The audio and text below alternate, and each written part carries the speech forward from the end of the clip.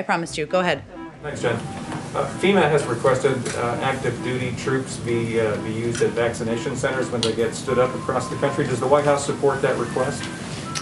I did ask our team about this. You or someone else may have asked about this the other day, and I think I have something on it here. One moment.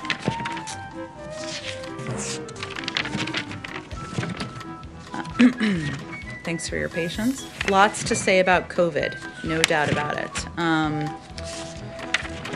Let's see.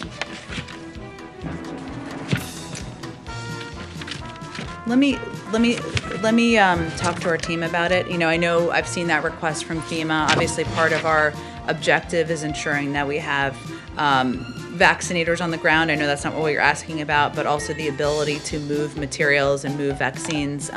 So we are tapping into any resource we can, but it's more predominantly focused on kind of a health and medical core, and that the ability to get those people into communities. But I will check with our team and get you something more specific.